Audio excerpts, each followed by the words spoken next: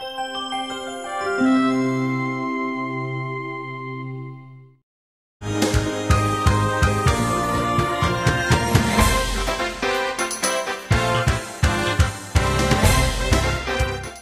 out there in television land. We are back. My bride, Kathleen, and Hero, who we're going to talk about just a little bit later. Right? We'll be right back after this brief commercial message. Remember, you're watching It's Your Health, your leader in healthcare information. We'll be right back.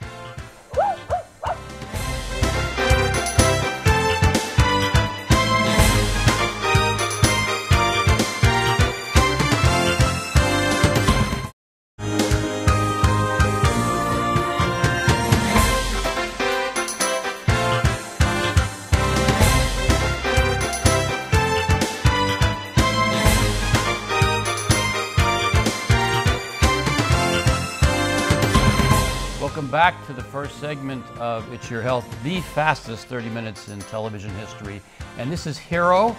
A little story here. My wife wanted a dog for her Valentine's Day / anniversary. I begged for a dog. And so we got Hero here, right? And of course, because of that, I was in the doghouse for a little bit, but... Not completely, because around Hero's neck was this beautiful necklace, this beautiful diamond necklace. You liked it, didn't you? Yes, but it sort of was yellowish. Why is that? The diamond was yellow? Sort of. Well, that's because it had a lot of carats. Oh, brother. So maybe we should go on to headlines now. I think so. That was a very poor joke. Okay. And the diamond is really perfectly white, by the way. Okay, let's, by the way, our headlines are going to concentrate on COVID. We're going to put him down just a little bit, okay? We'll talk to him a little bit later. Okay. Yeah, the first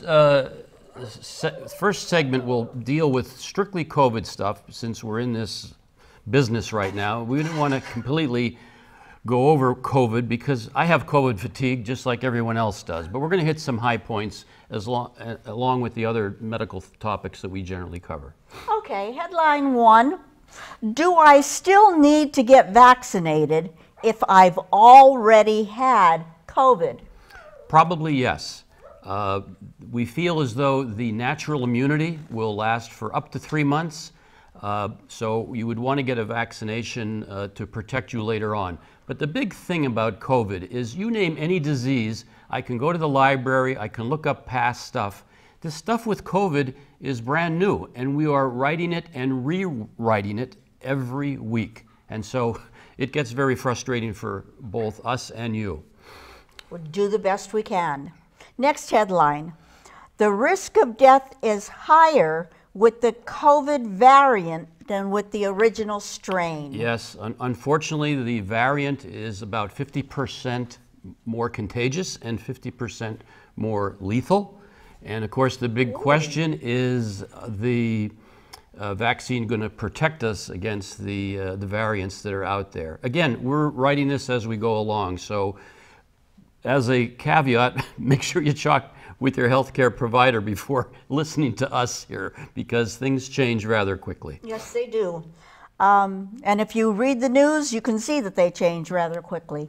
And third headline, less than 1% chance of reinfection with SARS-CoV-2. Correct. So if you have the unfortunate case of getting the COVID-19 infection, there's a very little chance that you're going to get reinfected, at least short term, because you're going to have natural antibodies that are in your bloodstream. That we can measure, by the way. So some patients come to us and say, you know, I think I had this illness. We can actually do a blood test and say, yes, you did, and you have antibodies, or no, you didn't. It's the 51st annual Earth Day. All right, well, hit me with a couple of questions here. Okay. How long does it take a disposable diaper to decompose in a landfill? That's assuming it's dirty. I would dirty say or clean? It's going to take a long time, I have a feeling, because there's maybe some plastic involved. So how long? I don't know, a couple of years? 550 years. Wow, we should get back to the old time way. I think so. How long does it take paper products to decompose? Rather quickly, maybe a couple of years. No, just 2 to 6 weeks. Not bad. How about styrofoam? This is a good one. How long does it take styrofoam? I don't think it ever decomposes. You're right. Styrofoam never decomposes. Get rid of it. How about foil? Tin foil. Aluminum foil. Yeah. Aluminum foil. That probably doesn't decompose because it's a metal, I would guess. You're right. It never decomposes. And finally, the average American generates more than 4 pounds of trash daily. Is that true or false? That seems a lot to me. 4 pounds a day per person? That seems a lot. It's true. Wow, I didn't do so well on Earth Day stuff. Maybe we should move along to something that maybe you know more about. Puppies. All right, here we We go. love talking about puppies.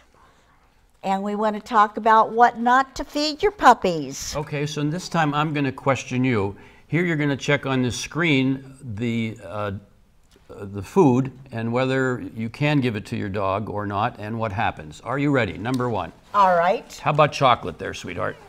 Chocolate has caffeine in it and other things in it that, such as theobromine, and especially dark chocolate. It's all bad for your dog. Sugar-free products. Many of them have xylitol. Most sugar-free gum has it, and now some peanut butter has it. It's very dangerous to your dog. How about grapes? Grapes and raisins, and nobody knows why, but they will destroy your dog's kidneys. Oh, that doesn't sound good. How about onions and garlic?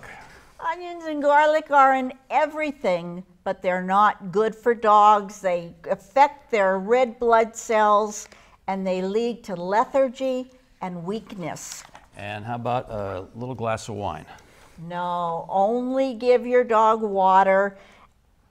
Wine or any kind of liquor can affect their brain and their liver. Very dangerous. Not good, not good. So we want to stay away from that. And it's very common sometimes to give table food to dogs that are looking as though their last meal is there. Like you do. Like you always want to give a dog a treat. Hero never asks for anything, so. No, that's true. Well, let's talk about diet changes for people now that we've talked about diet changes for dogs. Well, this is particularly with regards to women. And women have special needs, and calcium is one of them, of course, for strong bones. The next thing you need to do is make sure you have enough protein because you can lose muscle mass, especially postmenopausally. Not mentioning any names. And then the other thing that we often forget is our nervous system loves B vitamins, and we sometimes lack necessary B complex vitamins, particularly B12. I occasionally will run into a patient who is in the nursing home, they have dementia. Guess what? They have a B12 deficiency and could have perhaps been put off with getting dementia had the B12 deficiency been picked up and treated. And that B12 is for red blood cells and also for brain function. Absolutely. Well, that's important. Yes, it is. Moving right along. Moving right along to osteopenia, not osteoporosis. You have normal bone health, and then once we age, particularly after menopause, the bones can get thinner. They can become a little weaker, but it is not actually the bone loss itself. So you have normal bone, you have osteoporosis. Osteopenia is in the middle, can be determined by a DEXA imaging scan. Which doesn't hurt. It's a picture of your spine and your hips and can guide you as to what you can do to maintain your bone health. Very important. Spinach and broccoli, dried beans and salmon, they're all good for you. Absolutely. And then talking about bone health, let's talk about a new way of managing vitamin D. Northeastern Pennsylvania, virtually everyone is deficient in vitamin D, which is going to translate to proper bone health. And there is an over-the-counter medication called Plisa, you can see that on your screen. 50,000 units of D3, a delicious chewable wafer, no prescription required. So if you're out there in television land, I would consider picking that up. And you can also, by the way, get a vitamin D level drawn to see if you're either high or low. So, okay. I'm out of breath. Yeah, looks like we've covered everything. Wow, that's because we managed our time. No, that's because you told me not to talk. Sweetheart, You told me to keep quiet. that was at home, not here, okay? Oh, So okay. let's get that straight. We'll be right back after this brief commercial message. Remember, you're watching It's Your Health, your leader in healthcare information. We'll be right back.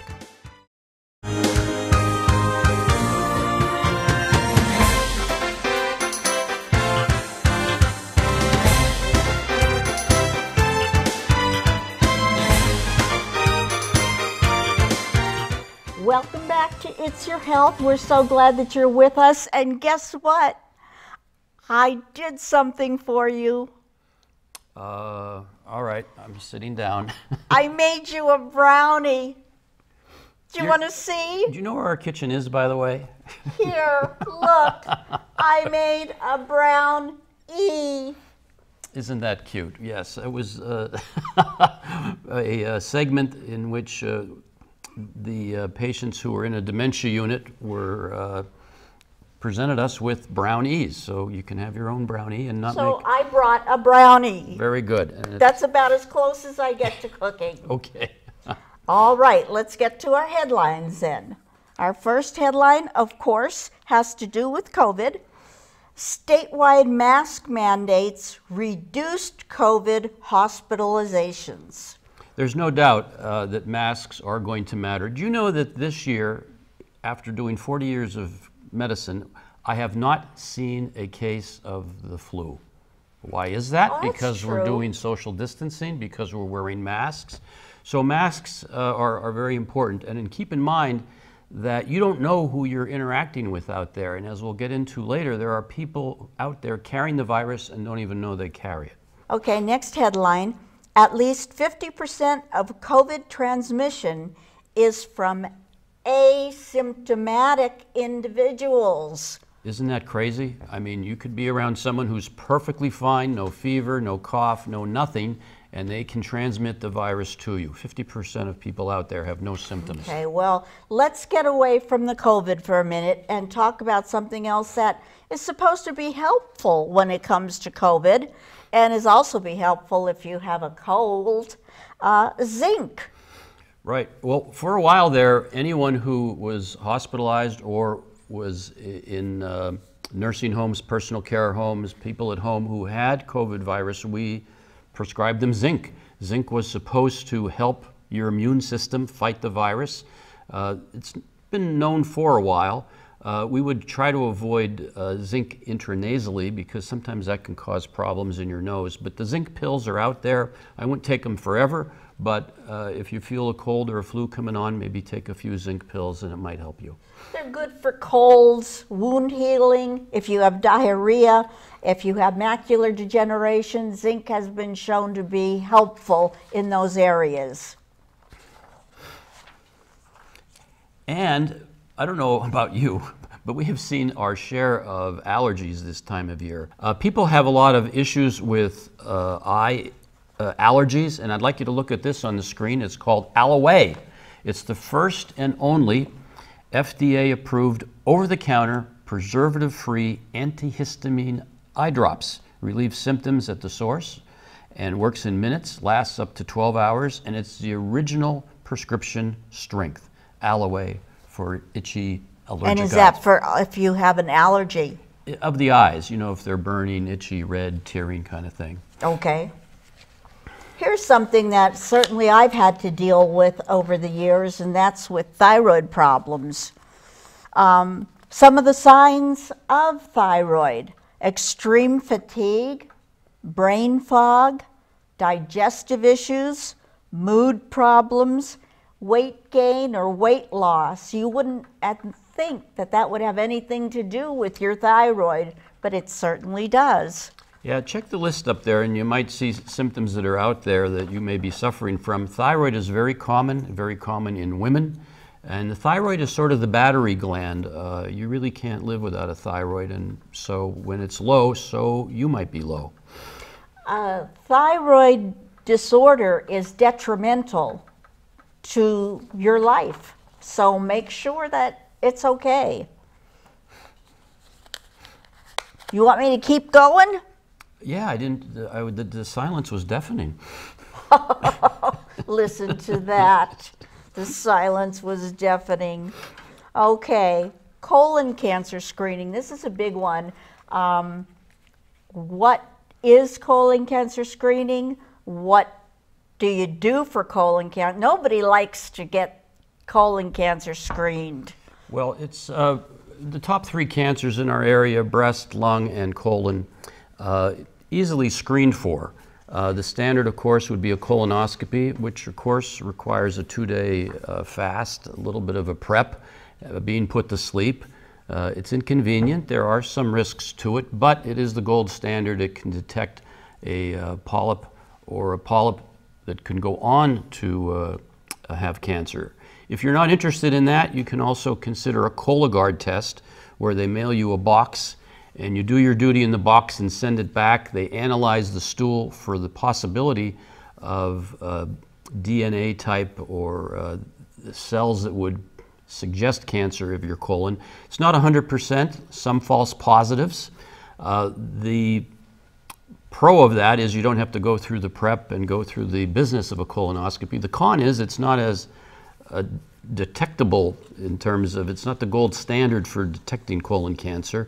And of course you could have a polyp that is precancerous that the Cologuard would not, of course, figure out. So, well, I didn't want to have a colonoscopy, so I went by way of the Cologuard, and I failed. So I had to have a colonoscopy anyway. Yeah, so I would just, go for the gold and go for the gold standard. And what about the fecal occult blood test? That was the old-time way of checking for blood in your stool, which, of course, could be due to anything. You could have a half-cooked hamburger, and it could be positive for blood. That's probably the least reliable, but it's out there anyway. Okay, so what would you recommend if a patient came to you and said, "Which way do I go, doctor?" Well, as usually the case, it depends. I think if there's a family history of colon cancer, you've got to go for the colonoscopy. I think if you're having abdominal symptoms, you should have a colonoscopy. I don't like guessing in this business and flying in a fog, so I would go for the test that will give us more bang for the buck. And I think you said something really important. It's important to know your family's health history because you don't know what kind of minds are out there if you don't know what the history of your family is. So that's very important. My mother she was adopted, so we don't know anything about her. Yeah, that's a good point, sweetheart. And I've always told patients that you have to pick good parents. And with that in mind, we are going to close out our second segment. Remember, you're watching It's Your Health. We're, of course, your leader in healthcare information. Check with your healthcare provider before doing any of the things that we do here on It's Your Health. We'll be right back after this brief commercial message.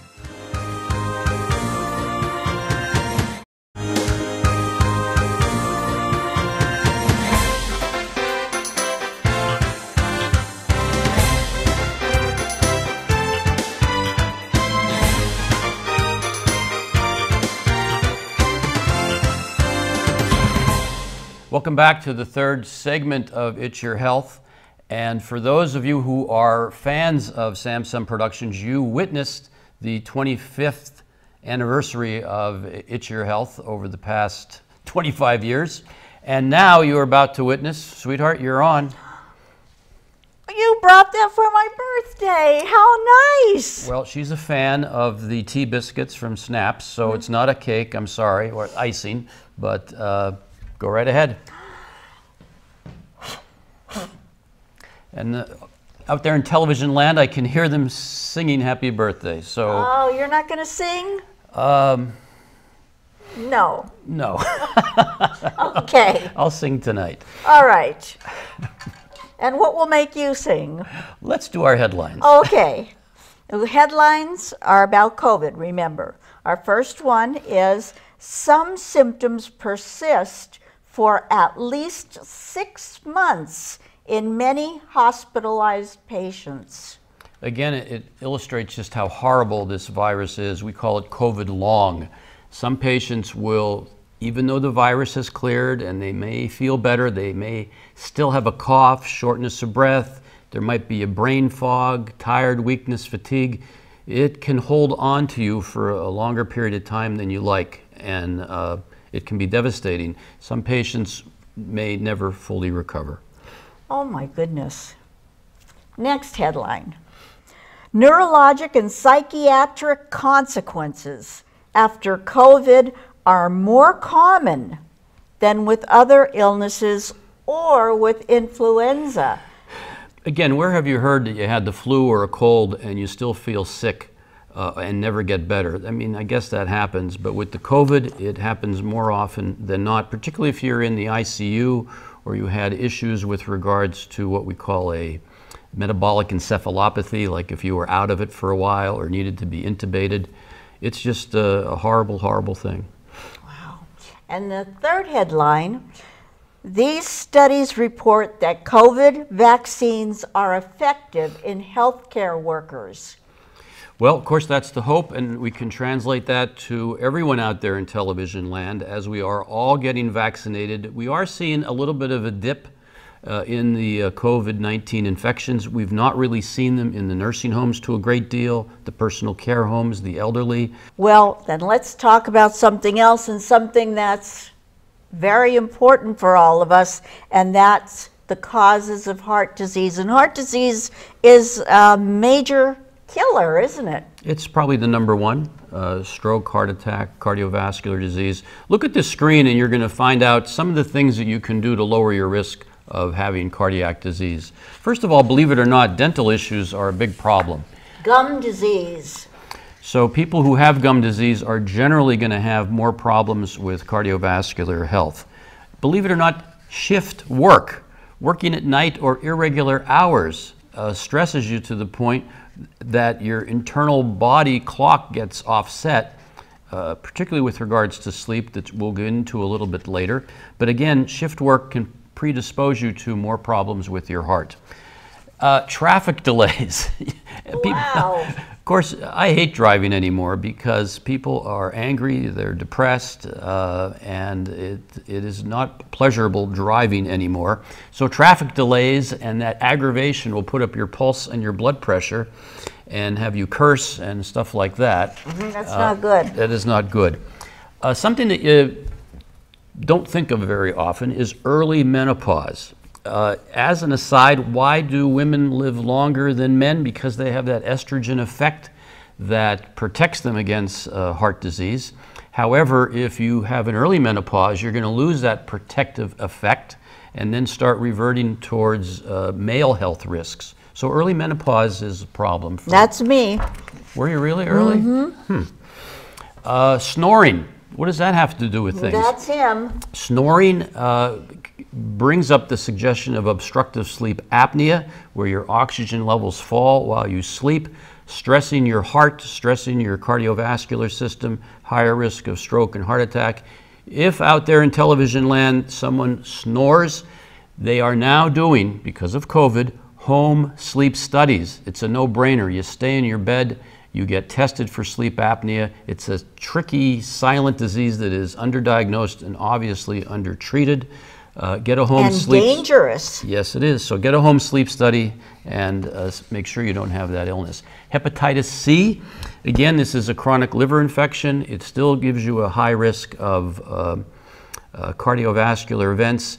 All baby boomers should be screened for hepatitis C, which is simply, of course, a blood test. And when getting into this segment a little bit more, when you are not getting good sleep. We talked about shift work, we talked about obstructive sleep apnea. Again, it ties into cardiovascular health. And an unhappy marriage. I should live forever. That's right.